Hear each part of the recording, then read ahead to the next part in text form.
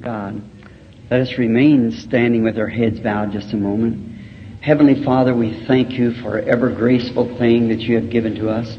We're unworthy of any of your blessings. These are certainly unmerited blessings that we receive. And we pray, God, that you'll continue to be with us, just walking in and feeling this wonderful spirit in the meeting. I know it comes from you. So I pray, Father, that you'll continue to honor the meeting tonight with your presence and heal all the sick and the afflicted. Grant it. May this be a great night that we'll not forget soon because of your presence. We ask it in Jesus' name. Amen. Amen. Praise God.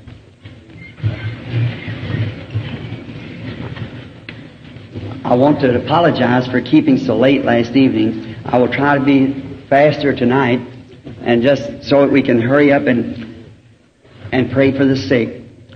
I certainly felt good about last night's meeting. It seemed like that there was many people got healed, and I had plenty of support, everybody praying and together. That's the way we stand. So the Lord bless you. Now I think tomorrow night we're to be, I guess they've already announced it, it's another place. All right. Now let's turn in the book of Numbers, the 22nd chapter, right quick for just a little text to pass a few comments, and then we're going to place them most of the time in the prayer line. Billy said he gave out an enormous amount of cards, 200 or 300 of them, and it'll take quite a while to get them through the prayer line. So I will just speak for a few minutes, not over 30 minutes if possible, and then start the prayer line, pray for the sick. In Numbers 22nd chapter and the 31st verse. I wish to read this. And the Lord opened the eyes of Balaam, and he saw the angel of the Lord standing in the way, and his sword drawn in his hand. And he bowed down his head and fell flat on his face. Now this may sound like a rude little text, or just to give a stand to have our healing service. And I'm going to try to have the prayer line started by 9 o'clock, if possible. Now, I want to take the subject tonight, does God change His mind? You know, we can change our mind, and because we learn a little different, we know we were wrong. But I don't believe that God can change His mind. Because if He does, then He certainly could not be infinite, and He could make a better decision if He would change it. So the faith that I have in Him that He doesn't change His mind, because if God ever makes a decision, He has to stay with that decision. See? And each time the same problem comes up, He's got to act in the same way He did the first time, or He acted wrong in the first time. See? So it gives us somewhere to have a basic faith. Now we cannot, yes, faith isn't just a loose leaf, something that you can fly it here and over somewhere else. It's something that's got to be sure. It's got to be stable. And now, I cannot base my faith upon some theory. It's got to be a proven fact before I can have faith. It's like a man choosing a wife to marry. Why, he's got to have faith in that woman he marries, or he certainly is fixing himself for a lot of trouble. See? So you got to have faith, some solid facts, some faith to base it upon her word, upon what somebody else has said or something. He's got to have something to place his faith on. So I feel that to meet God, there's just one thing that I can base my faith upon, and that's His Word. Because we have different ideas. For near all of us, we'd sit down and go to even talk about something to eat. While we would differ on something to eat, and we're made different. Our appetites are different.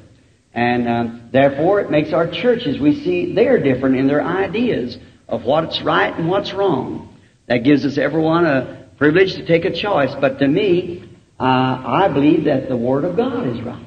Now, I don't believe it's of any private interpretation. I believe it's just what it says, that's the truth. And that's the way I take it, just on the basics of it being the Word of God. Now, I haven't got faith enough maybe to make all of it act, but I certainly won't stand in the way of somebody who did have faith enough to make it act. Like, for instance, Enoch had enough faith that he didn't have to die. He just took an afternoon stroll and got tired here on earth and just walked on up to heaven. I'd certainly like to have faith like that, but I hope that we do get that faith someday as we grow on into Him. Now, our reason I chose this place because it seems like that here, to me, is one of the places in the Bible that would be a critical place for the text tonight, because it looks like that God did change His mind and told Balaam one thing to do and then told him something else to do. So I thought maybe just for a while we try to straighten this out just a little and see what He really told him. So now, to outline this, we know that Balaam was a prophet, and Balak was the king of Moab at the time. And they were not infidels up at Moab. They served the same God that Israel served. Because Moab, the nation, was founded by Lot's son, by his daughter. And so they served the same God. If you notice, their sacrifices and everything was just exactly the same. Bullocks and also the rams, speaking the second coming. And now, if fundamentalism is all that God requires, then Moab was just as fundamental in his offering as what Israel was. But we find that now Israel is in the line of following the Word of God to a land that had been promised them. And they come, here would be a type of the natural and spiritual meeting. And when the natural and spiritual meets, there's always a collision, because they run right head on into each other. And Israel here I want to represent it as a spiritual church, and Moab as the natural church, just the church, what we call church natural. And we're all sure that there is a church and there is a bride coming out of that church. We know that that is true. And they clash here. And we notice that when they clashed here, it come under something that I would like to speak a moment on. As soon as they clashed and one seen what the other was doing, there was a great impersonation, one of the other. And that's where we find it today, that we do get too much impersonations. And when you do that, you're always in trouble. You cannot live the other fellow's life. We cannot impersonate something. We must be just what we are. You must never try to, if this fellow does something because he does it, you think you have to too. You don't do that. You're an individual to God. And we mustn't try to impersonate each other.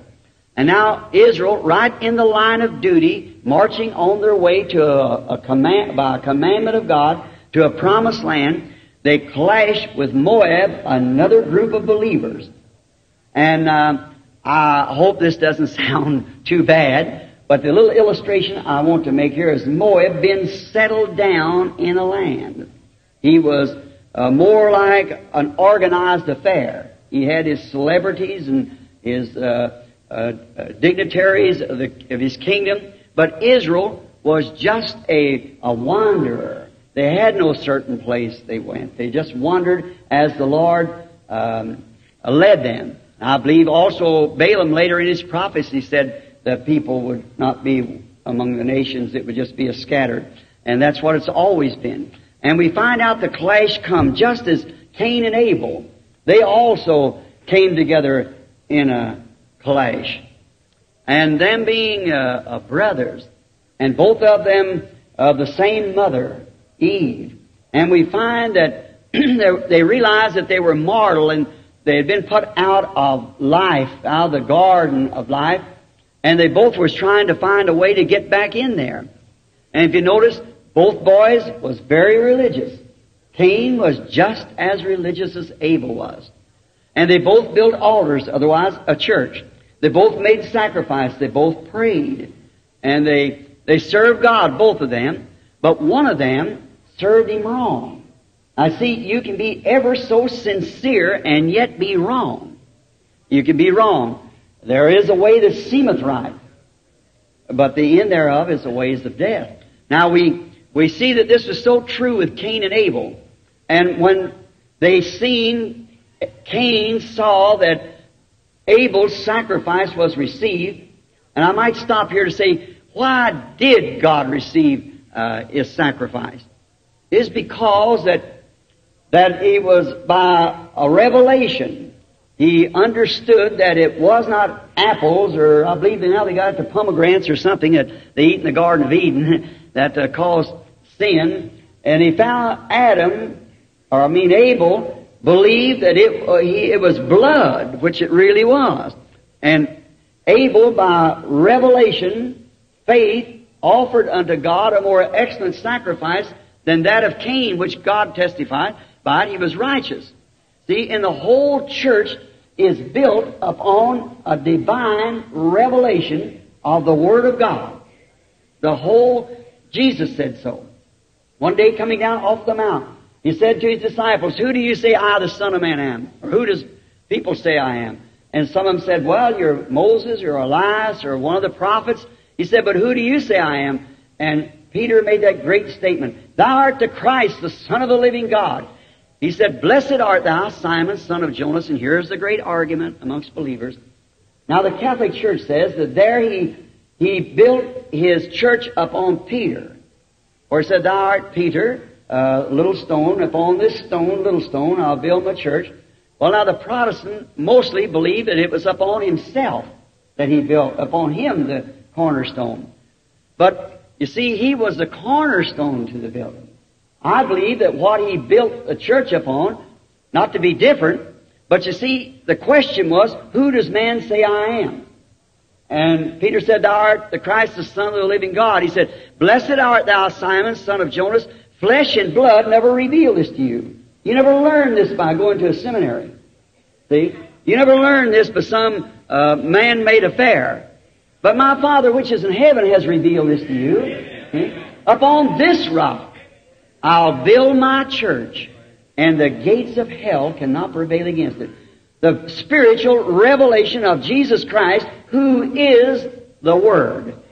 Then it'd be the spiritual revealed truth of the Word is exactly where the church rests. Well, I think that's what Abel had at the beginning, a spiritual revelation that it wasn't the fruit of the field or the works of our hands or so forth. It was blood, and he offered to God a more excellent sacrifice than Cain did. We find in Abraham and Lot the same thing in a choice. Because Lot went down when the time come when the spiritual and the natural church come in a clash because of the herdsmen. They had to separate one for another. And whenever this does, it sets up a jealousy. We find out that Abel, because God had received him, and he did not receive Cain's beautiful big offering he had toiled so hard for, and was religious and bowed down and worshipped and so forth, done everything that Abel did, only he didn't have the revelation of what was the truth. So we find out that when God accepted Abel's revelation and his offering, it made Cain get jealous of Abel, and there was the first murder. We find out the jealousy become between the herdsmen of Abraham and Lot, and they had to separate. We find out that Moses and Korah had a clash also. Jesus and Judas had a clash. And as ever, it's been the same thing, and so is it today. The natural church and the spiritual church has a clash when they come together. Now, the natural tries to match the spiritual, always with a carnal impersonation. But as it was with Esau and Jacob, it will not work. God has His church called, named, set aside, and in the age that she lives in, He'll reveal Himself to her each and every time. Just as He said in Romans the 8th chapter that the foreknowledge or predestination of God might stand sure. Esau and Jacob, before either boy was born, before they even had a chance to make a choice, God said, I hate Esau and love Jacob. For He knew what was in them from the beginning. And we know, keep that in mind, He knows what's in your heart. He knows what you mean. No matter what we say, He knows what you mean. And it's always caused trouble. And the natural always tried, since Cain destroyed Abel, the natural has always tried to destroy the effects of the spiritual. We find it the same thing today. The very same thing today. It proves that it comes from Satan because it's jealousy and impersonation of truth. So we really believe that God never changes His mind about what He says. He always keeps it true. But He has a permissive will. Now there where the trouble lays. We try to work on God's permissive will. And He will permit it. But also if we take His permissive will, though it's not right, He will make His permissive will to work out together to glorify His perfect will. There's nothing will go wrong with God. He knows just where the clock's ticking at tonight. There's nothing wrong. Every lick is hitting just exactly the way it should be. Everything. We think it's wrong, but He knows it's right. It's supposed to be like this. Like at the beginning, God just permitted sin to come. He did not, that wasn't His perfect will. But you see, God, the great Spirit, the Father, in Him was attributes. And these things that you see displayed now is just His attributes being displayed. He dwelt alone. He was not even God. God was an object of worship. He was the great eternal one. And in Him was attributes, such as to be Father, to be Savior, to be Healer. And now how could He, first He had to be Father because it proves He was Father, but He dwelt alone. He alone is immortal. Now, but His attributes has to be displayed. Now, to be a Savior, there has to be something lost. And God cannot purposely lose anything and then redeem it. It wouldn't be becoming to His holiness and His great judgment. But He put man on free moral agency, knowing that man would fall. And in that, then, He became man Himself in order to redeem back man that fell. That's the reason that Jesus was Emmanuel. If God sent another person besides Himself, then that wouldn't be just. God had to come Himself and take place. And God could not come down in spirit and take place. He had to be made flesh in the flesh of His own creative Son. And He showed here in the beginning that His perfect will was to create man out of the dust of the earth. But you see, He permitted sex to be brought in. He never did intend children to be born by sex, but it was permitted, which soon will fade away. Now we find out that Moab was illegitimate to begin with because it was Lot's son by his own daughter. Now notice, as a natural church, Moab represents the natural church, Moab does, and Israel, the spiritual church. Now Israel, the bride, represents the called out. The church itself, the word church means called out one. Come out. Those who have come out. Come out of her, my people. Be ye separated, saith the Lord, and I will receive you unto myself. Touch not their unclean things. The church of God is called out of the world.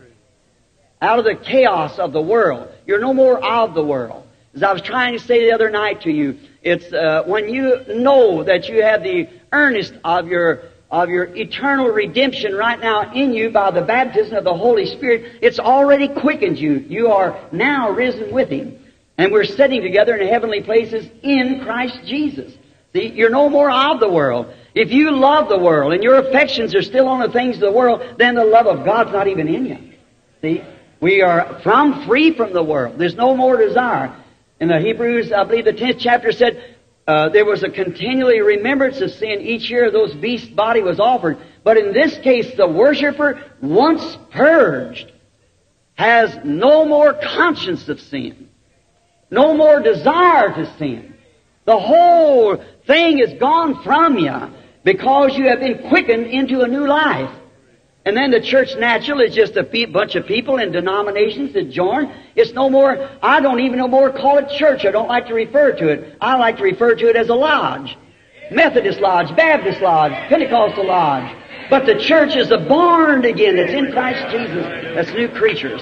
And so we still see that God keeps His word. Now, Moab seen Moab looked down upon the field and seen God moving amongst this people who was not even an organized nation.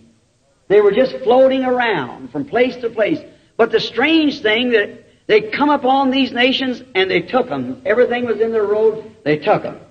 Now, they found out, Moab, looking upon it, Balak, he looked down upon the nation of Israel and he said the people cover the whole face of the earth. He said, and they lick up the nations just like an ox licking up grass. And they found out one of the great keynotes was that how they got this great revelation, there was a prophet among them. They had a prophet. Now, someone that led them. It wasn't a man-made system like he was used to, his delegations with him and so forth, but it was, and his dignitaries, but they had a leader, a divine call leader. And oh, what a sad day it was when the church world left off the divine leadership of the Holy Ghost and adopted a bishop or anything else to take its place. It was a sad day. The Holy Spirit is to be the leader of the church. He is sent to confirm the words of Jesus Christ to make the church live as it did live at the beginning. Not long ago, a very famous school here in this city, seminary, and they have one in Phoenix. And one of the men, or a couple of the students, came down to me and said, "We like you, Brother Branham. We don't have nothing against you at all, but we'd just like to straighten you out." And I said, "Well, I sure want to be straightened out." So I said, "If I'm wrong, I certainly don't want to be wrong. I talk to too many people." And he said, "Well, here's your trouble." Said, "You are trying to introduce or to make live again an apostolic religion, when the apostolic religion ceased with the apostles." And I said, "Yes, sir." I said, "Well, now, if he said, I wouldn't debate it with you." I said, "I wouldn't either. We're not supposed to do that. We're brethren." And he said, "I would just like to help you." I said, "I'm certainly willing to get help." And he said, "Now you see," he said, "now that's true." And I said, "Now, on talking, we mustn't use textbooks." I said, "I won't use mine." I had none but this one. but I said, "I won't use textbook, just the Bible, and we just use the Bible." He said, "All right." I said, "Now, we believe that the apostolic church began at the day of Pentecost. Do you agree with that?" He said, "Yes, I do." I said, "Now, we realize that God gave the church power there for these apostolic movements." He said, "Yes, that was the framework of the church. Now the church is already set in order, and we got all of our pastors and our great organizations and things. We don't need those things anymore to draw people." I said, "Now, where does the Bible say that?" I said, "You tell me where the Bible says that at."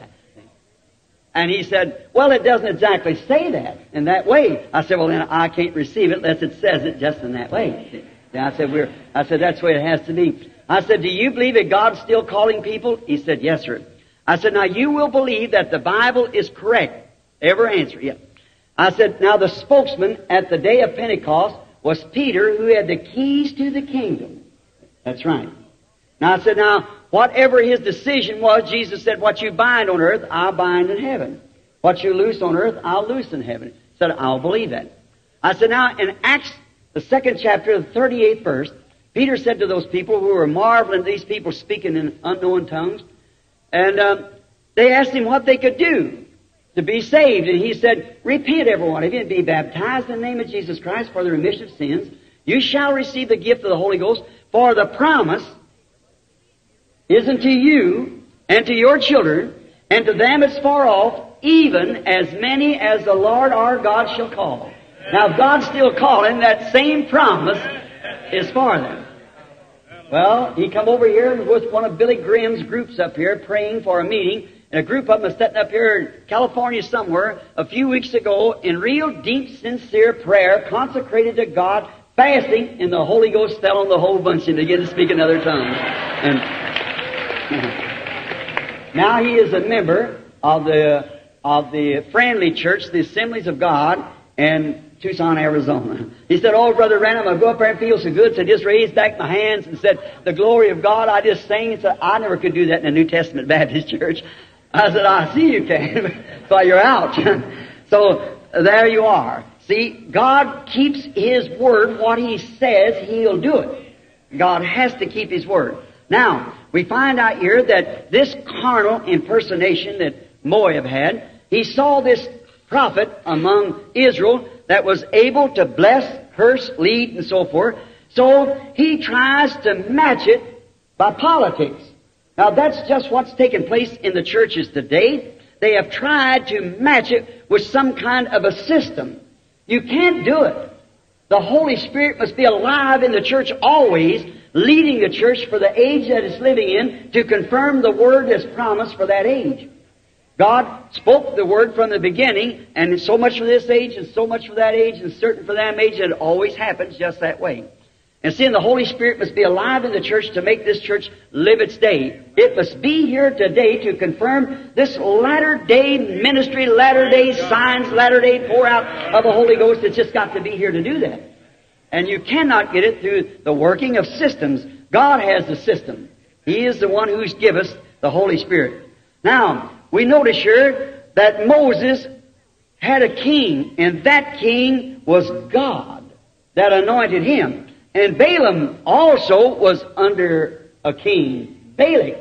And it was more like a political setup. See, Balaam, a prophet of God, he went to Balak for his information. Moses went to God for information. There was a difference. Yet both of them were prophets, because they were both called of God, both met God, both talked to God, and both Spirit-filled. I'm coming home. Now, they were both Spirit-filled man. Now, that is true. The Bible said that God met with Balaam and talked with him. See? So, we notice each one of these prophets, both of them being prophets, men of God, they catered to their headship. Moses catered to God, and Balaam here catered to Balak. Notice here, and typing the spiritual and the natural, how perfect it was. Moses, sent by God in the line of duty, is met and challenged by another man of God. Could you imagine such? But look what a setup they had up there. It was an organized nation. And Moses was leading the children of Israel just as God would tell them where to go, led by a pillar of fire and a supernatural being that was leading the way, and Moses was getting his information through the Logos, of course. It went out of God, that pillar of fire, which was the angel of the covenant, which was Christ, the anointed one. And he was getting his message there and giving it to the children of Israel on their road to a promised land. But this man was all settled down. And he had his kingdom, he had his churches, he had everything right there in order. So he sends over to get this man to come over and to curse this people. And notice, could you imagine that one prophet, one man of God, seeing the works of God with another man and try to challenge that works of God when he ought to know better. Now, Balaam, first, when Balak sent to him and told him, come over and curse this people.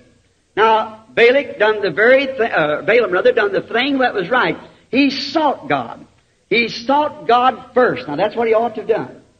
And then God give him his perfect, clean-cut answer. Don't go with him. Leave him alone. Don't you curse those people. They are blessed. Now, that ought to be enough. When God says anything, He cannot change that. Notice, His perfect will was, don't you go. Don't attack that people. They're my people. That was His perfect will. But Balaam didn't like those people to begin with. See, there you are. How many Balaams do we have today? Same thing. They know better. They had them in the days of our Lord Jesus.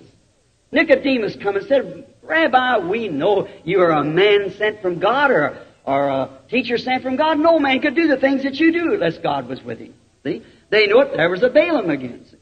Now, Balaam didn't like the people. Notice his headquarters, after they'd sent some fine man over there to tell him, now there's some people coming up down here, and I understand that you're a prophet, you're a great man, so you come up here and curse this people. Balaam said, now you wait a minute, I'll go in and pray and stay all night.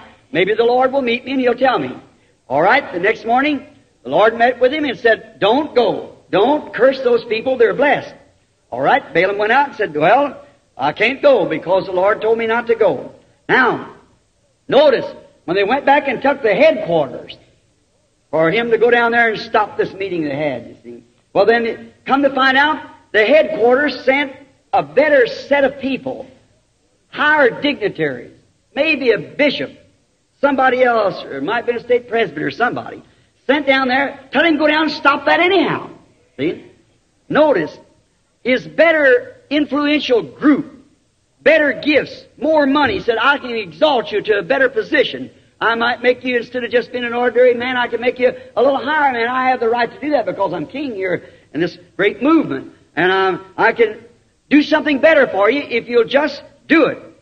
Notice, the new offer blinded him. He ought to have known what God said God will do. But it blinded him. And as a prophet of God, he should have not been influenced by such a group. He should have got out of that group to begin with. And if I'm talking to some man of God here, when they try to tell you at the headquarters that the days of miracles is past and this what we're doing here and the Lord Jesus is blessing us and that's a bunch of fanaticism, work up and emotion, there's no such a thing as divine healing, get out of that group right there.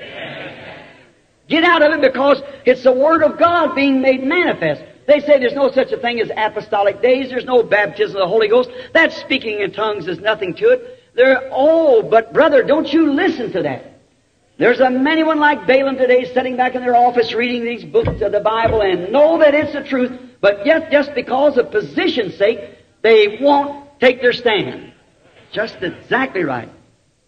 Notice, God, He knew he shouldn't have been in this group, or Balaam should have known it. They get out of the will of God. Them fellows will talk you right out of the will of God. When you find the will of God, don't let nobody talk you out of it. I've known of good people come to the meetings, get healed, and go back, and they'd say, oh, well, there's nothing to that, you're just worked up, there's nothing to it. And the people go to doubting. I've seen people come and receive Christ in their heart.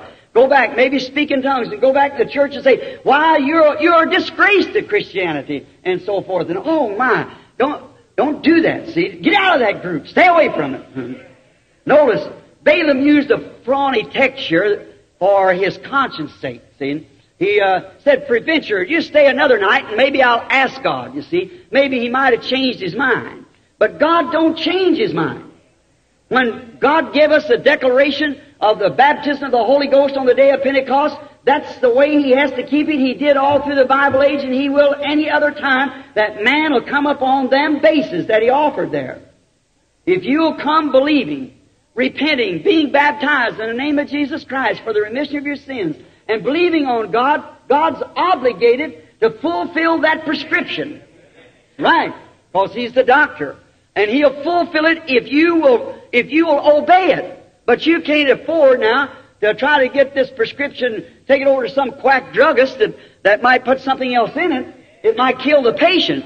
That's the reason we got so many dead church members today. They're trying to give the wrong prescription. God's got the prescription right here in the Bible. He's the same yesterday, today, and forever. You've got to take the medicine the way the doctor said give it. The Bible said, is there no balm in Gilead? Is there no physician there? Of course there is. So then why is the daughter of my people in this condition? See, we got the Bible, we got the physician, it's just the druggist is misfilling the prescription. That's what it is. You're trying to say the days of miracles is past, there's no such a thing as the baptism of the Holy Ghost and all these things. It's nonsense. The Bible is exactly right. God doesn't take back anything He said. And they try to use a thorny way out, something or other like, we believe that. Well, no matter what you believe, it's what God said. He said, I will pour out my Spirit upon all flesh. He promised this in the last days. They try to say the meetings that you're seeing. They call me a soothsayer. a polished up soothsayer or a Beelzebub or some devil. Well, they got to say that because they're their father. That's what he said about Jesus at the beginning. And it's not us doing this anyhow. It's saying Jesus because he's the same yesterday, today, and forever. It's his Spirit. Oh, something that could bypass his commission. So many people try to bypass that. Oh, come join the church and it'll be all right. We're an old church. We've been here for many years. We started. Yes, that's right. If that's so, then the Roman Catholic Church has got it on all of you. They're the first of the organizations. They was first. But remember, not the first church. They was the first organization. And the mother of every one of them. Which every one of them is contrary to God. Revelation 17 says the same thing. Yes, we are in the last days. Now remember, God will let you go. See now, and then Balaam, he thought, well, then God told him, go on. Why? God knew what was in his heart. God knew that was in his heart to begin with, so he told him to go on. He will permit it. He will permit you to do it. He will bless you many times in doing it. He blessed even Israel after the grace had already given prophet, pillar of fire, a deliverance, signs and wonders, brought them out of Egypt and everything, and yet they wanted a law. God let them have it, but He cursed them all the time. He let Balaam go on just the way he's supposed to, but what did he do? He went down there and instead of cursing the people, he had to bless the people. He could not curse what God had blessed. And I told you to go to quit at 9, and I looked up, and it's time now, and I got a book full of notes here, but I want to say this in closing, that God never changed His mind. His direct will was for Balaam not to go. And when God makes a statement, it has to ever remain true. Now the Bible said Jesus Christ is the same yesterday, today, and forever. Now that don't mean in a certain way. That means He's the same yesterday, today, and forever. Jesus said in St. John 14:12, He that believeth on me, the works that I do, shall he do also. Is that right? He promised in Mark 16, these signs shall follow them that believe. They say, well, that was just for the apostles. He said, go ye into all the world and preach the gospel to every creature. These signs shall follow them in all the world and to every creature. In my name they shall cast out devils. They shall speak with new tongues. If they take up serpents or drink deadly things, it wouldn't harm them. If they lay their hands on the sick, they shall recover. Now that is His qualification. See, we try to qualify something. We are trying to qualify the church to what we think God's Word is. We can't qualify to the church. We've got to qualify to God. I've always said it's a great matching time.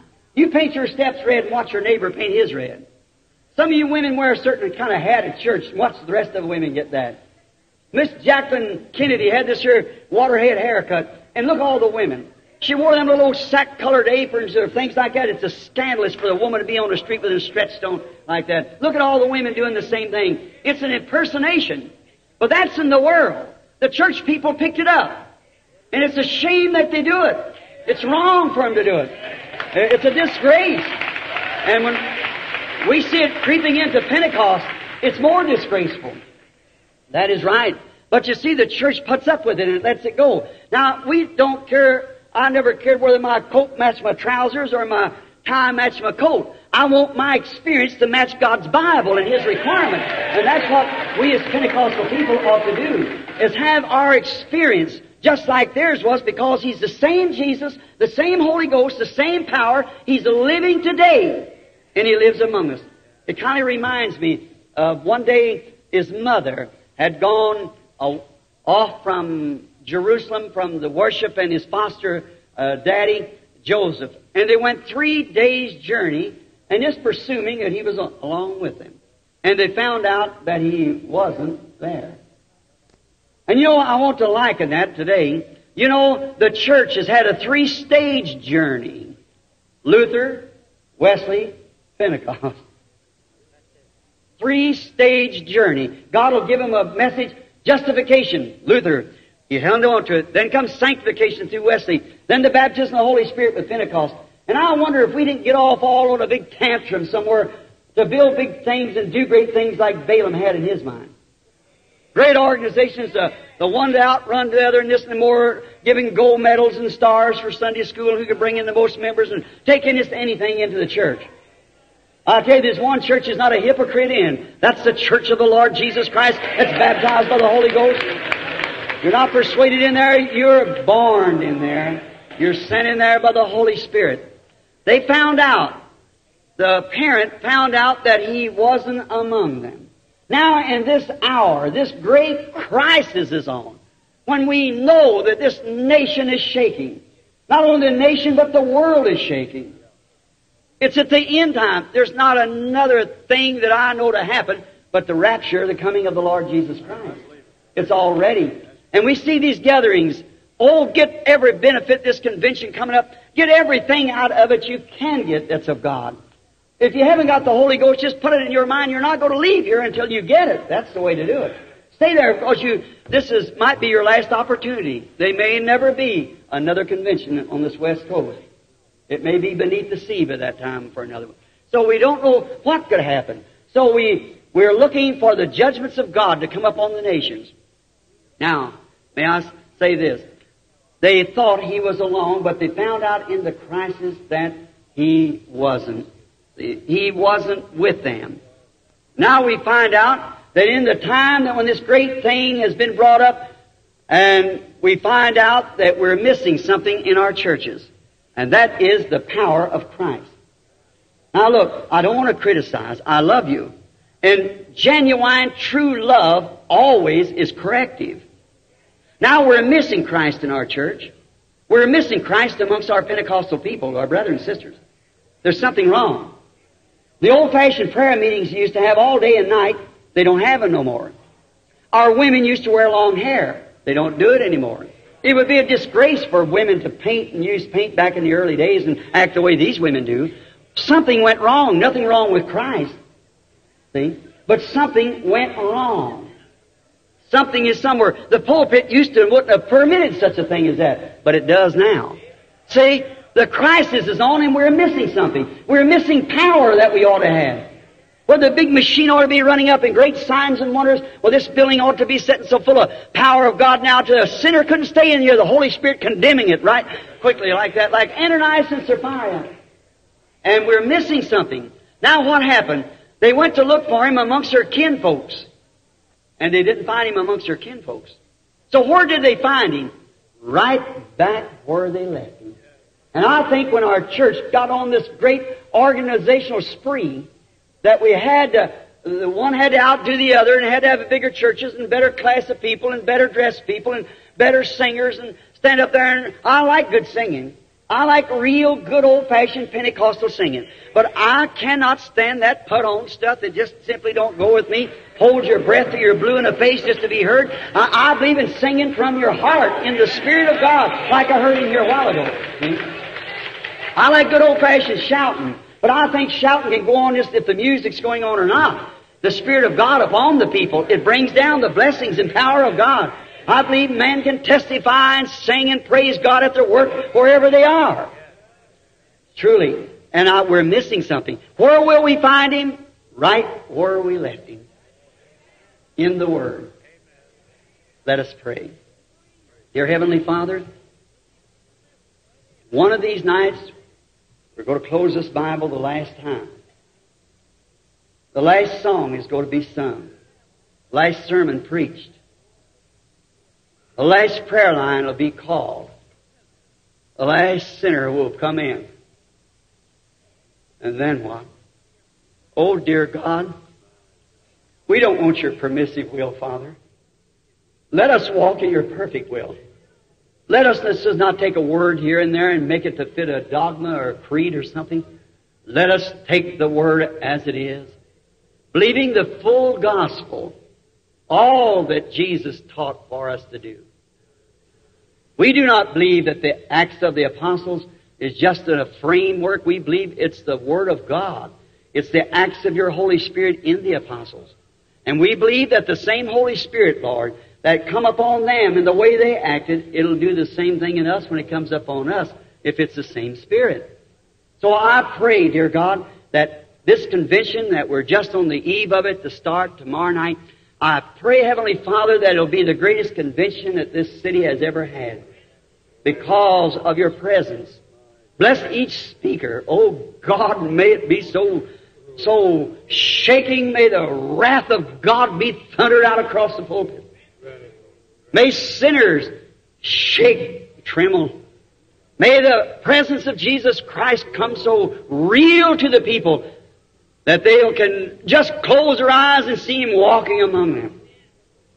Grant it, Lord. Now tonight, just before this happens, that we're praying for. Dear God, some of your children are sick. They've been wounded and they're hurt. I've come to pray for them. Will you honor what I asked you tonight, Lord, for their sickness? I trust to you there won't be a feeble person in this building when the services is over. Your servants all through here sitting out there, shouting, throwing up their hands, and back here on the platform and saying amen to the Word. Father, we are one unit of people. We've come out of the world, out of those cold, formal conditions, and we've been born of the Spirit. We're alive tonight. And you said because you lived, we were alive also. And we are trusting, Lord, and believing with all of our heart, according to the Word, that we are represented in Thee. Now, make Thy words real tonight to heal the sick as I pray for them and these others pray. Grant, Lord, it'll be so. And we'll praise Thee for it. We ask it in Jesus' name. Amen. Thank you, Father God. We feel that just like one time in the Bible, they was up against a crisis and the Spirit of the Lord fell upon a man and He told him where to defeat the enemy, where to go. Listen to that. Just correct yourself. See, the Spirit of life in you corrects you to the Word. See, if the Word is living in you, it lives itself right through the Word. Now, last night I was late, and you're such a fine people. I just, looks like as I started getting older, I just wished I will be with you forever in another land. So now we're going to pray for the sick. And now, I'm not going to try to bring too many at a time like I did last night. And now, Billy Paul gave out a bunch of prayer cards, I suppose, 100 of them. Did you give 100 or 200? What was the C? Who has C number 1? Raise up your hand. Let's see if that's right now. Prayer card. Look on your prayer card. It's got a number and a letter on it. C number 1. Raise up your hand. Way up. All right. Come down here. Number 2, 3, 4, 5. Now, and you, somebody get over here and catch them. Now, we want every one of the prayer cards, but we want them lined over on this side. 1, 2, 3, 4, 5. I see 3 of them. And if you have a prayer card, sir, 4. Now, there'll be another one, 5. Is that the person coming there? 1, 2, 3, 4, 5. C, number 1, 2, 3, 4, 5. All right, now just come as you're called, your number.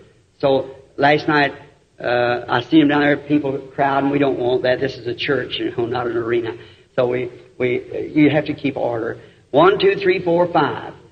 6, 7, 8, 9, 10. Now just line them up as they go back. Now prayer card 6, 7, 8, 9, 10.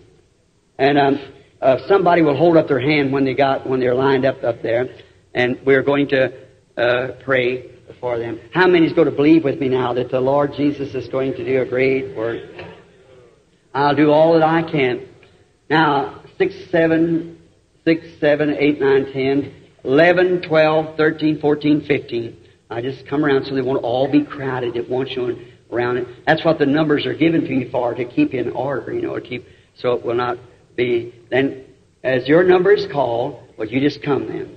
All right. And now, we want everybody to be real reverent now. And we'll pray on now for about, till we can get these people prayed for. And we don't know what the Lord might do. We don't know what He'll do. But we're expecting Him to do great things. Now, I believe 15. Have I got that many over there yet? Billy Paul, where are you at? All right. 15, 16, 17, 18, 19, 20. Now, see, they're already jamming up. So now, I'm going to have maybe perhaps some brother is when them comes down to the end of the row, let him call the next numbers, you see. So we won't know how to have to stand there so long when we're praying for the sick people. All right. Now, I want to speak to you while they're getting those people so they won't be jammed up together. No one come until your number's called. We called up to 15, I believe it was, or 20, something along there. I'll say up to 20, and then let's wait. There'll be enough in there right now, whatever's over there. And now, how many cards is there? Raise up your hands. And how many doesn't have cards? Raise up your hands. Now remember, you don't have to have a prayer card. We've been here 2 nights, and each night the Holy Spirit has went out over the audience and healed the people regardless of prayer cards. Is that right? The prayer card only does one thing to you, help you get in line. That's right. But you have faith and you watch the Holy Spirit leave the platform right here and go right out among that audience there. How many knows that to be true? Now, I believe, firmly believe, if there was any other church besides the Pentecostal church that I could go with and believe to, I would be with it if I thought there was anything better. And when you hear me say something about organizations and things like that, I'm not against the people. It's because, what if you seen a man that you loved out in a boat floating right down towards your falls and know that boat was going to sink with him? And you say, well, I love him, but he's got his own ways. No, I couldn't do that.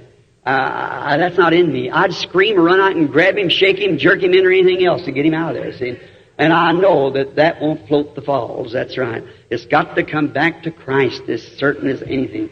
It's got to come back to the God. Now, everybody in here has been in my meetings before. Is that right? Hold up your hands if you've been in the meetings. All right. There's not any. Is there any newcomers that never was in one of my meetings before? Hold your hands. Well, what are you? I never. Is this the first time you've been in one of my meetings? Raise your hands again. Well, I tell you, maybe I better change this thing. Well, I'd better. You people just come in. It's going to take me just a few minutes longer. Let me explain it because you go away with the wrong impression. I believe in every act of God, but I do believe what the Bible promises us in the last days that there is to come again. The church has got to get in the same order it was that Jesus left it when it went away. See? It's a bride. It's got to come back to that place. Now, we've come through the great works of God through justification, sanctification, the baptism of the Holy Ghost, restoration of gifts. But in following the line of Abraham, now I'm uneducated, and so I have to use something like John the Baptist. He was uneducated too. He went in the wilderness about 9 years old, and he never got an education, so his sermons were more based upon, like nature, oh, you generation of snakes. That's the worst thing he's seen so slimy, and he called them priests snakes. He said, you generation of snakes, who's warned you to flee from the wrath to come? Don't begin to say, we got this and we belong to this.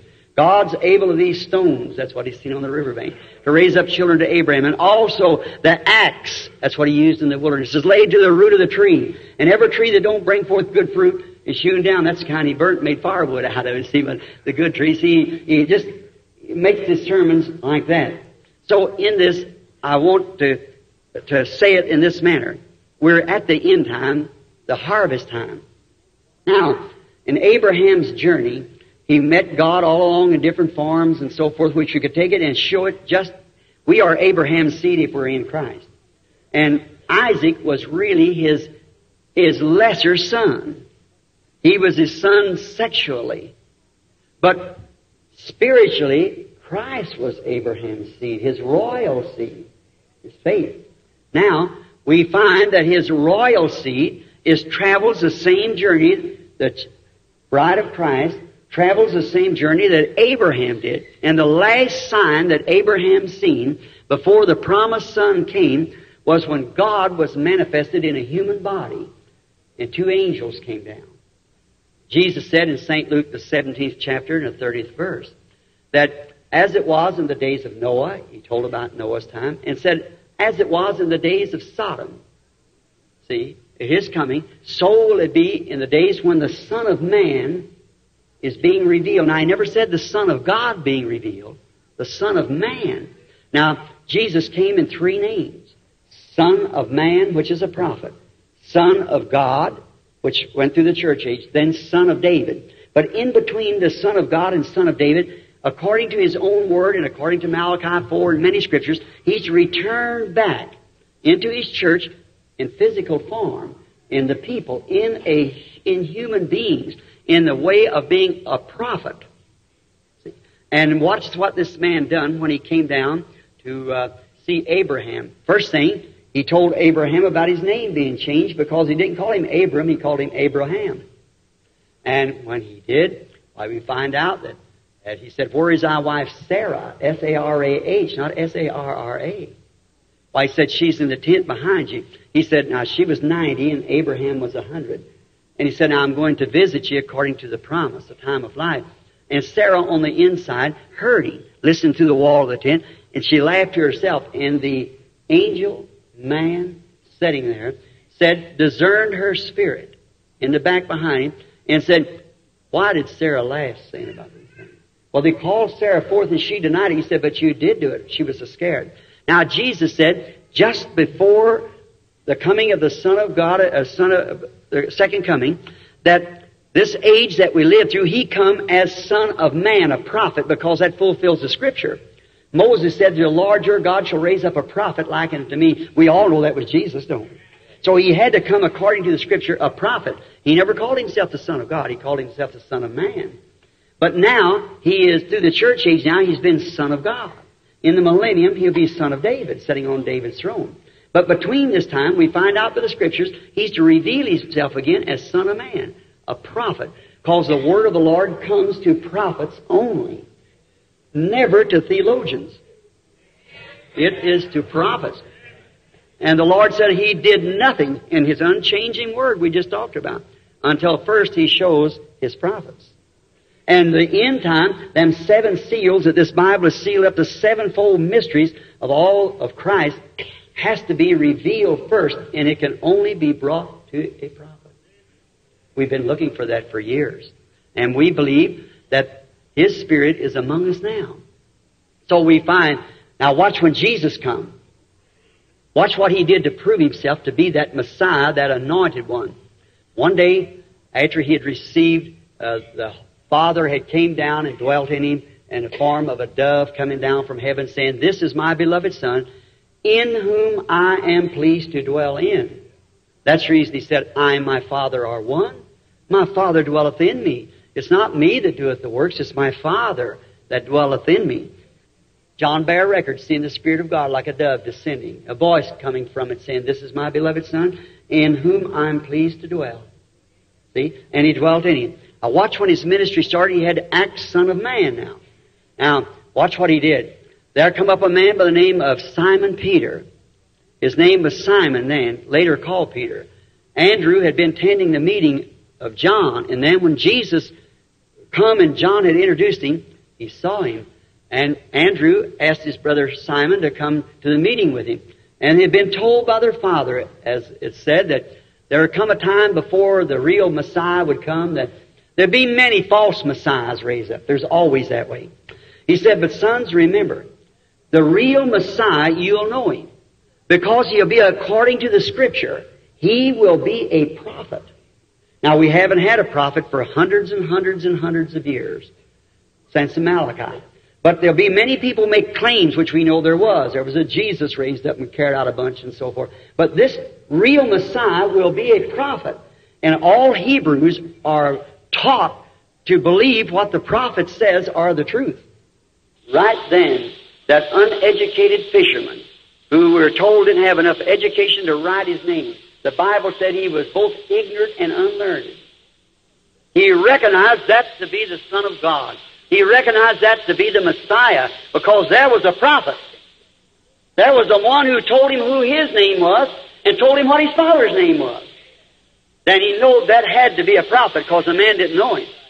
And he was given the keys to the kingdom. And we find there was some standing there listening to that, and one by the name of Philip who was having Bible studies with a friend by the name of Nathaniel, looking for the Messiah. So he runs around the mountain about a day's journey, and he comes back, and he finds this Nathaniel over there under a fig tree praying. And he said, "Come see who we found. Jesus of Nazareth, the son of Joseph." So Nathaniel, being a good man, he said, "Now, could any good thing come out of Nazareth?" He said, "Just come and see." Now, that's good advice. Come see for yourself. Don't stay home and criticize. Come find out. Search the Scriptures. In them you think you have eternal life. Jesus said, "They are they that testify of me." So, on the road back, no doubt they had a little talk. He told him, said, "You know that old fisherman who couldn't sign that ticket for them fish you got that day?" He told him, his father was up there in the church. His name was Jonas, you remember? So he told him who he was. Oh, I'll have to see that. So when he walked up, maybe in the prayer line where Jesus was, I don't know, he walked up in Jesus' presence. Jesus looked at him and said, "Behold, an Israelite, in whom there's no guile." Now, the first place, you say, how do you know he's an Israelite? Well, because he was dressed. Oh, no, all Easterners wear those turbans, they dress alike. And said, "An Israelite," and he said, "There's no guile." He could have been a crook or anything. Then he'd been exposed. He said, "In which there's no guile." And so that kind of took the starch out of Nathaniel. So he said, "Rabbi, when did you ever know me?" "Well, I don't get this. When did you ever know me? I never met you. I just was brought up here by Philip. When did you ever know?" He said, "Before you were under the fig tree while you were there praying, I saw you." He said, "Rabbi, thou art the Son of God. Thou art the King of Israel." Jesus said, "Because I told you this, you believe, then you'll see greater than this." Now, there was those standing there. Now, let me give you a little warning. There was those standing there, rabbis and priests, and they said, "This man does this by Beelzebub." And Jesus turned and said, "I forgive you for that, for the atonement wasn't yet made, but someday the Holy Ghost will come and do the same thing." He said, "And to speak one word against that, it'll never be forgiven you in this world or the world to come." On to the woman at the well, the Samaritans. Now, there was 3 races of people on earth. We might be black, brown, yellow, whatever we are, but we come from one blood. And there's 3 races which come from Ham, Shem, and Japheth's people. That's Jew, Gentile, and Samaritan. Half Jew and Gentile. Now, we Gentiles, Anglo-Saxons, we were heathens, worshiping idols. We wasn't looking for no Messiah. So when Jesus manifested himself as Son of Man, now listen close now, close. When Jesus came, he was duty-bound to represent what the prophet said he would be. So there before Israel, he represented himself before Peter and Nathaniel and those there as Son of Man. Now, he has need go by Samaria. And he goes up to Samaria, and there he found the woman sitting at the well. We know the story. And they talked together. She come to get water. He said, "Bring me a drink." She said, "Now, there's segregation here. We can't have this. And I'm a woman of Samaria, and you're a Jew. We don't have..." He said, "But if you knew who you were talking to, you'd ask me for a drink." She said, "Well, the well's deep. What do you go to draw with?" And the conversation went on till he contacted her spirit. And when he contacted her spirit, he found what her trouble was. How many knows that? How many of you newcomers know if that's the truth? That's right. That was true. And what did he say? "Go get your husband and come here." She said, "I have no husband."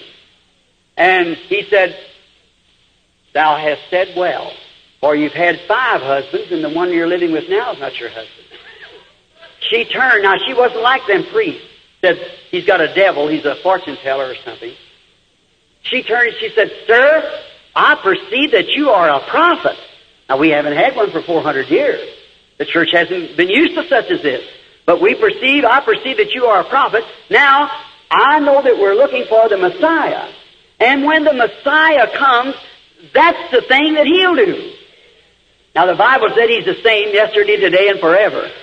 If that was the anointed sign of Messiah back there to the Samaritan and to the Jew, now it never was done before Gentiles. Nowhere in the Bible did Jesus ever do it before Gentiles. They had 4,000 years of looking for a Messiah. We've had 2,000 years with their training also to look for a Messiah. Now, if that was his identification just before their day was finished, it's got to be our identification because He promised the Son of Man would reveal Himself again in the day that the world become like Sodom again, and anybody knows we're there. See? Now, I believe that Jesus Christ keeps every word. All Scripture is inspired. I don't believe we have one right and will be condemned for it if we add one word to it or take one word from it. Revelation 22 says so. I believe He's the same yesterday, today, and forever. I certainly honor the Lutherans for their stand in their day, the Methodists for sanctification in their day, and the Pentecostal for their stand in their day. But we're living in another day.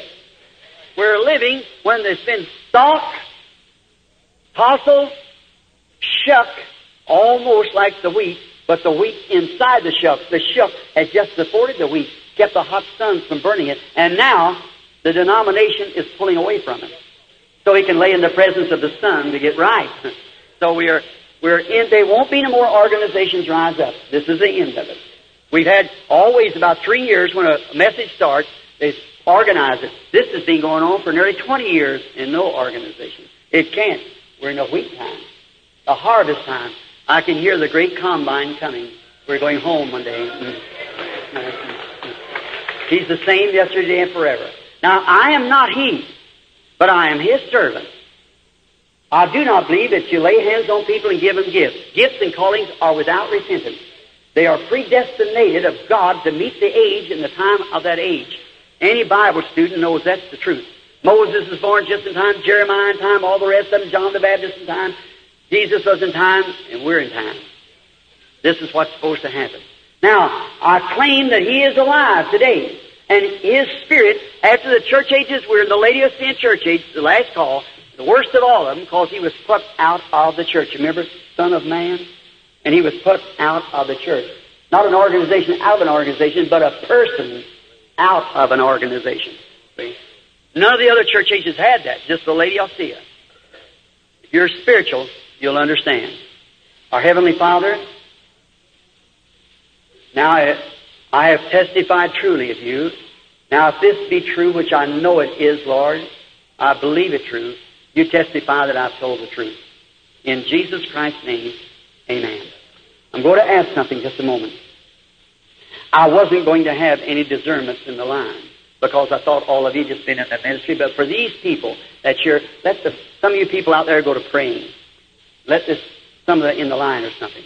And now, if Jesus Christ will take this human being, it won't work without you. You're the one who does it.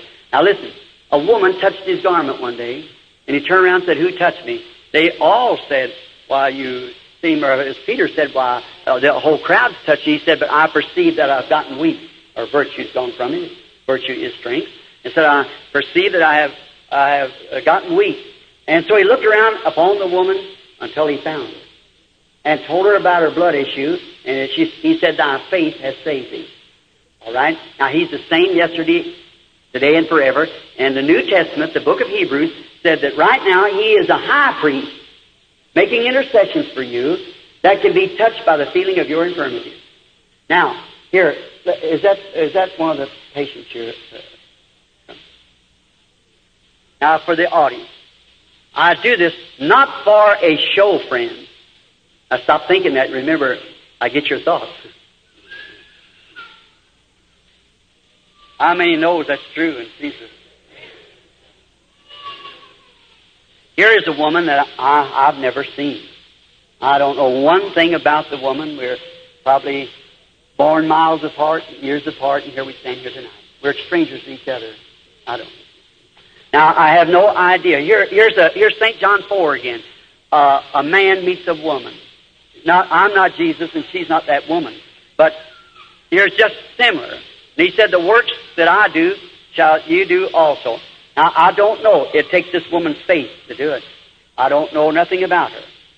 But now, if I have told that which is truth, then God's obligated to say this is right.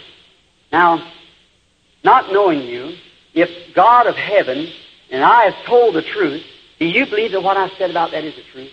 Do you accept that to be true?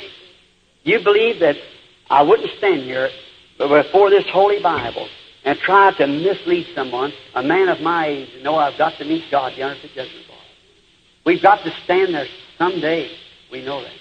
Now, if God can reveal to me something in your life that you know that I don't know nothing about, because I don't know you. If anything, it would have to be something in your life I would know nothing about. It had to be come from a supernatural power.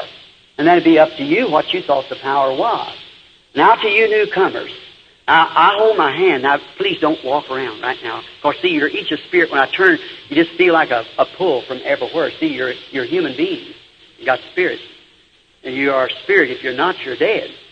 So you just respect just for a moment. And you man here, pray. I wasn't expecting this. Never come for this tonight at all. I come just to pray for the sick. But that's the newcomer. Now, you believe that. If the Lord can tell me what your trouble is, or what you're here for, something you have done or ought to have done or something else, then you will believe. All right, I'm trying to contact your spirit, you see. That's what I'm trying to do. Like he did the woman at the well. He talked to her a little bit. See, he was asking for a drink, and that's what I'm trying to do, is get your mind, not reading your mind, but trying to, as he did, perceive your thoughts. You're here for a stomach condition. You've got a stomach trouble. That's right. Raise your hand if that's true. You believe now? Not only that, but you're hungering for something else. You want the baptism of the Holy Ghost? Wave your hand if that's true. See? I've seen that light move down on and move back, see? Go and receive the Holy Ghost. In the name of Jesus.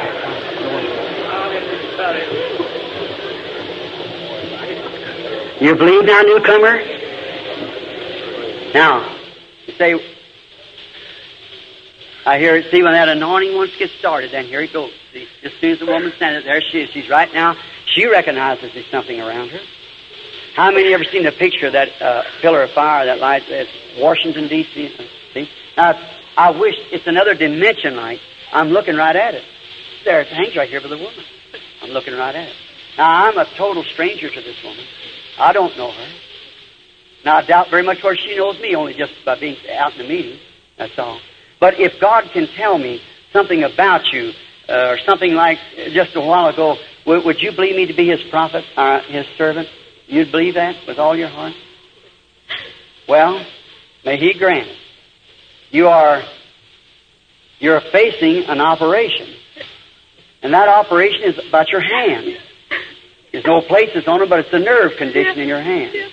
That was caused by an accident, and you're supposed to be operated on. You believe, and you won't have to be operated if you just believe with all your heart.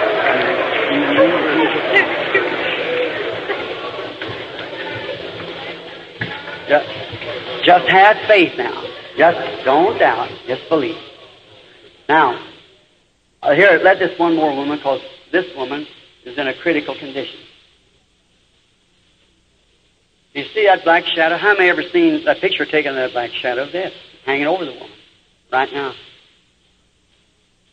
God don't help her. She can't live. She has a tumor. And the tumor's in the brain. Yes. Dear God, if your presence so close now that knows all these things, I pray, dear God, that you will heal our sister. Let her live, Father, for your glory. I ask in Jesus Christ's name. Amen.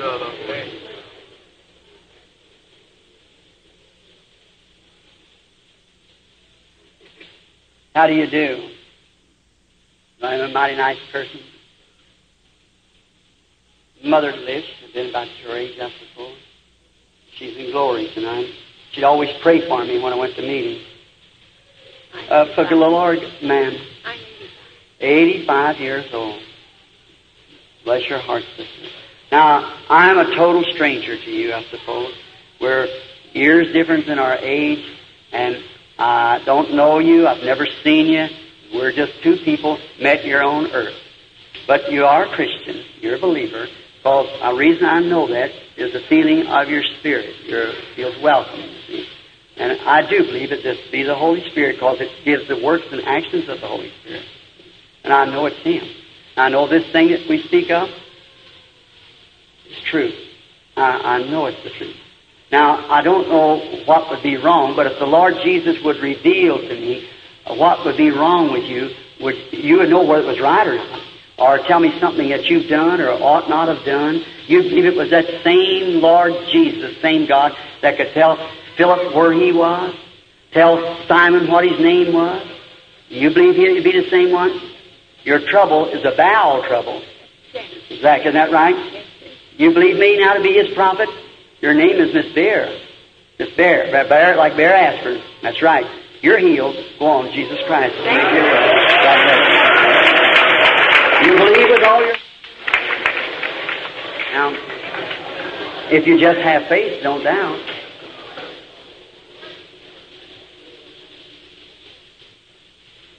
Now you're really not here for yourself. You're here for somebody else.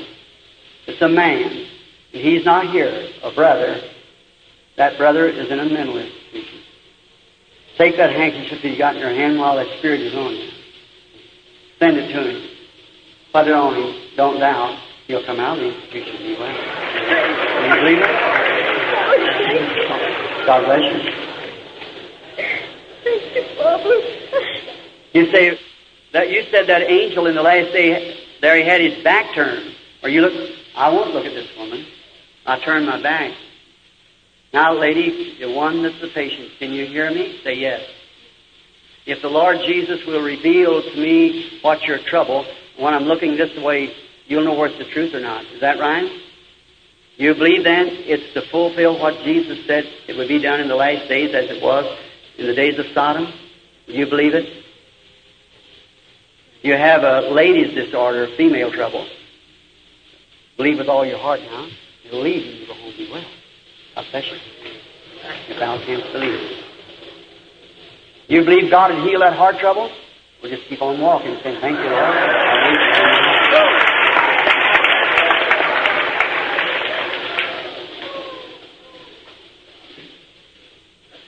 Get up of a morning, you can hardly move. Arthritis is a bad thing, but Jesus Christ is the healer of arthritis. You believe that? When you step off of a curb sideways going down, I see you doing that. You don't have to do that no more if you believe. You believe that I was sent for this purpose? Then in the name of Jesus Christ, we believe it.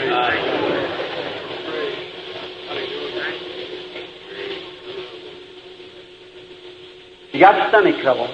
You believe God will let you go home and eat your supper? Feel good about it? Go on your road, eat your supper, believe in this Christ.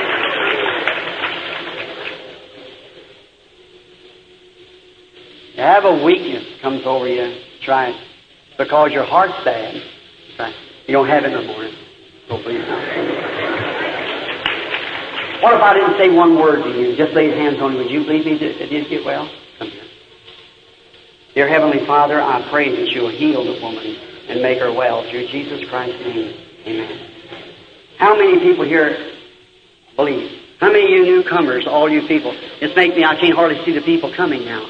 Just remember, one vision caused the Lord Jesus to get weak. How many know that? One woman touched him. Daniel saw a vision and was troubled at his mind, his head, for several days. How many know that?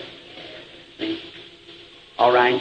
Now, how many of you people believe that this is the Holy Spirit? Do you believe it with all your... Not me now, the Holy Spirit. Now, here's a man sitting here that believe that too. Now, some more of you people that's got them prayer cards, I want everybody that's going to be in this prayer line, stand up to your feet just a moment. Look, I want to ask you a solemn question. Have you confessed all your sins? Have you confessed and you believe that you're going to be healed? You confessed all your sins, made all the wrongs right? Raise up your hands if you have. Before God, do you believe that?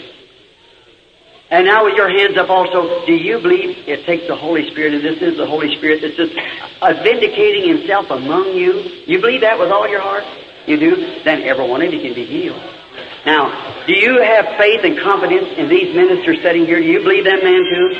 How about, let's pray for you, each one, and then let's you come by and lay hands on you. This makes me so weak that just go on like that. It just gets me, and I'm going to South Africa after this for, oh my, you know how it is down there where you can't even talk to the people.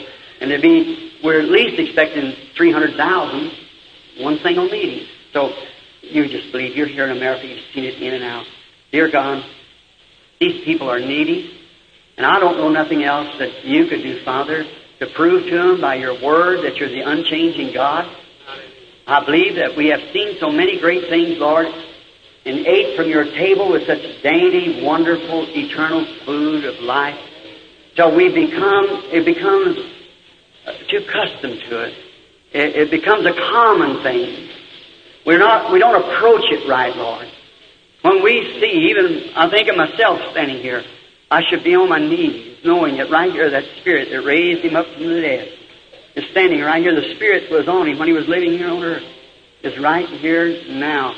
And we poor, unworthy sinners, through his grace and mercy, he bought our lives. And here we are today, carrying on his work, as he said, that we would carry on his work. The works that I do shall you do also. Promising these things and proving them here in this world. Lord, I am so grateful to you that I can be counted a part of the people of yours in this last day. Dear God, these people are standing. They're sick, Father. I have no way of healing them. And neither do you now. You've already healed them. You were wounded for our transgressions. With your stripes we were healed. So, Father, I pray that each one of them passing through here when we're going to pray for them, that they'll come like they were walking under the cross. For they know beyond a shadow of doubt the vindicated Holy Spirit is here on the platform.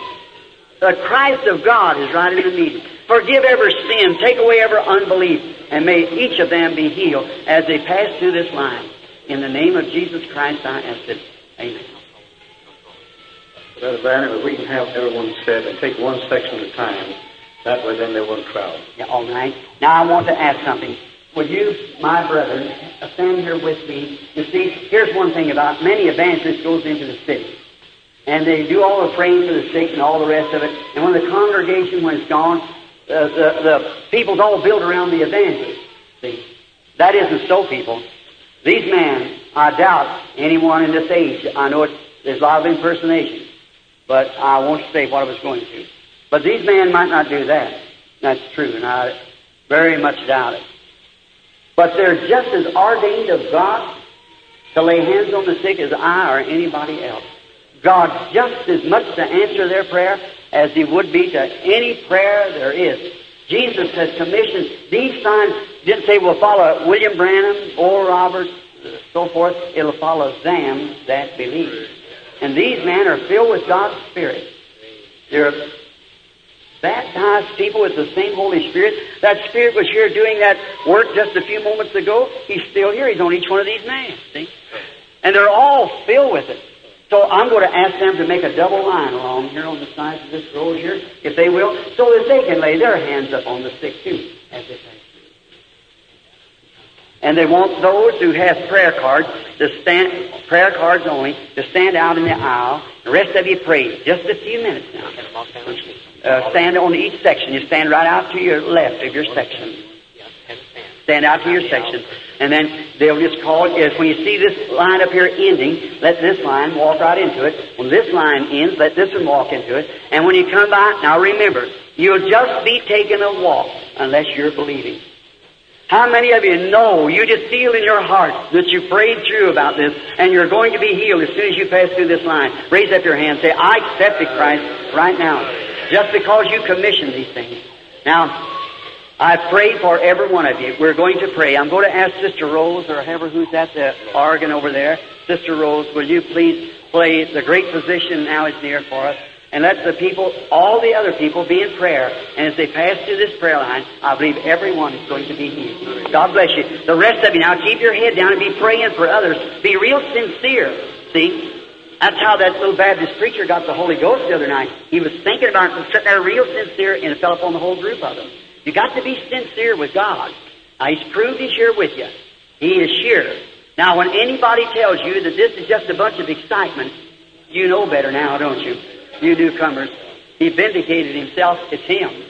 No one else could do that. This hasn't been done since the days of the apostles. Just now come back to the church as His promise. The Lord bless you now. Now, you people, as you pass through this line, come praying. Everybody now. The great physician now is near, the sympathizing Jesus. Now, when you come with your heads down in reverence, pass by. These men lay hands on you, you'll be healed. There's no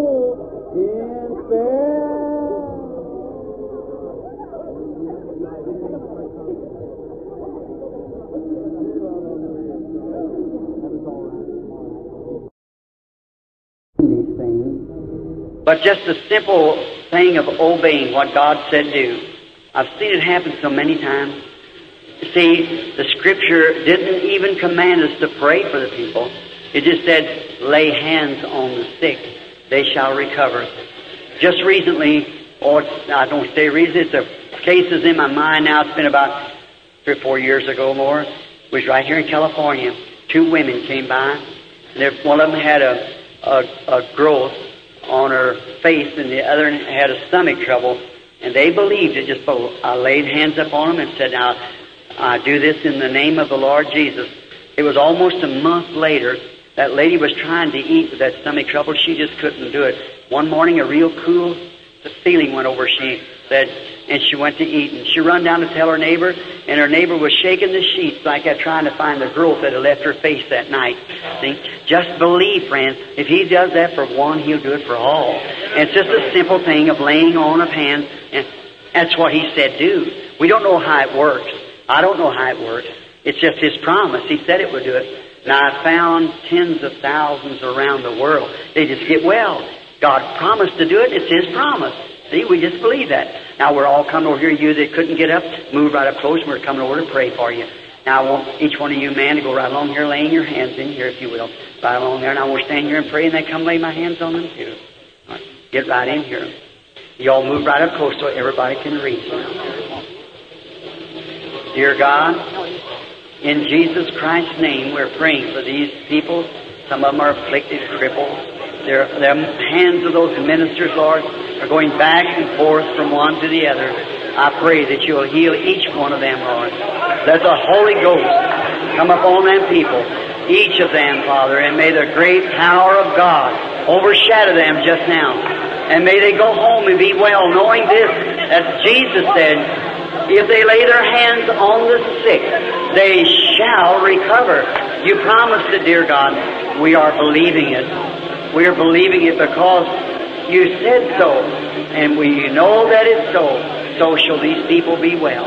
In the name of the Lord Jesus Christ, I bless them all. God bless them. Praise You. Only believe.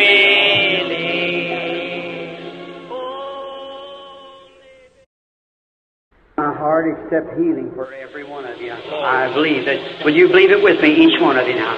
That's all. I've told you the truth just as far as I know it. I love you and God bless you. And I believe with all my heart you're going to be well. And may my blessings be with each one of you now. May God watch over you and protect you. You're in my prayers. Will you pray for me while I'm in Africa like that? I love you, and I'll see you tomorrow.